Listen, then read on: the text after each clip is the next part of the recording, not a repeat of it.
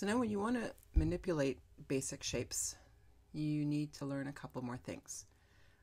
Let's start with a rectangle. I'm going to draw that out. And then I'm going to take two ellipses. I'm going to actually draw one. And I'm going to copy it for the other side. And what I'm going to do is I'm going to move this up over here. I'm going to select all of this and I'm going to center this to the center. And it was pretty close. I'll show you that it didn't seem to move very much. I'll just show you here.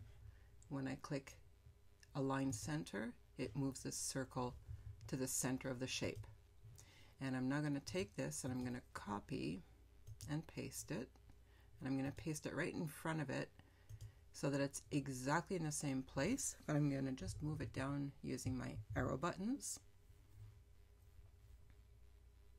Not very quick. I'm holding it down. I'm not pressing it continually. And I'm going to wait until it's roughly in about the same shape.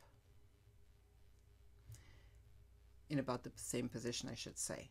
So now if you don't know which tool you should be using to keep this, this, and this, and get rid of this part in the middle, just try it. You need to go over to the Modify window.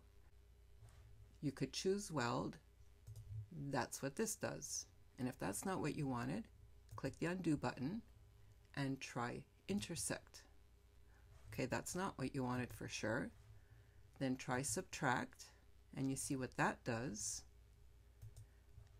Click Undo again, click Crop. That's what you get when you click Crop. You can try Subtract All, and what that does then is it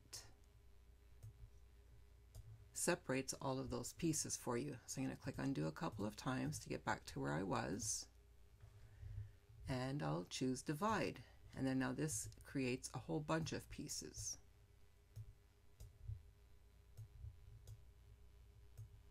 That gives you a good idea of what all those different commands do. So in what we're talking about on the list today, we would want to use the Weld function to get the shape that we're looking for. Hope that's been helpful to you.